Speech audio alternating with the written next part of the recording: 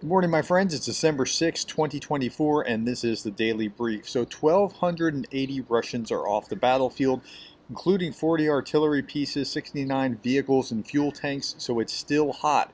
When you look at Andrew Perpetua's map, his spreadsheet where he charts out how many Russian and Ukrainian losses, you see it's about 2.5 to 1 Russian to Ukrainian. So not great, but not bad.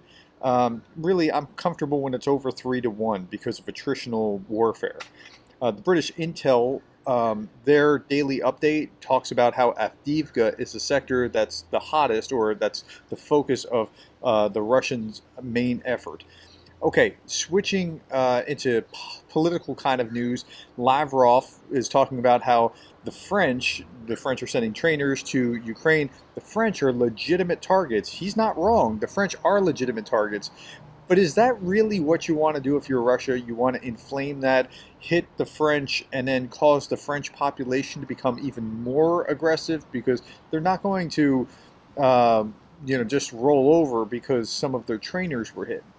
Kadyrov's nephew, in other news, Kadyrov in Chechnya, he made his oldest son the sports minister and his 16-year-old son the superintendent of the Special Forces training school in Chechnya, and he just made his nephew the minister of transport. But of course, that's okay. That's not real nepotism because his father held that role before that, so I guess it's okay.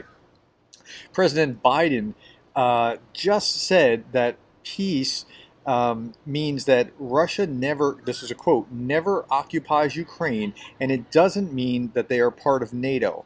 I don't know why Biden continues to slow walk, and this is not a political position. I just don't get it, of why he just is so reluctant to move that direction.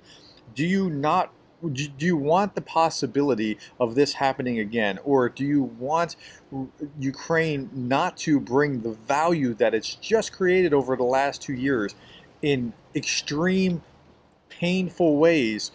Do you not want that to become part of NATO? I just don't get it. Okay, last thing, it's the 1-year anniversary of the Nova Kakhova Dam. This is the last of 3 of the year in review, what happened 1 year ago. Tell me what you think about that after you watch it, and if you like them, I'll do them on special occasions only moving forward.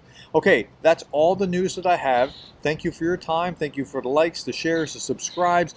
Thank you to my patrons and members, and thank you for being the kind of person that cares about Ukraine.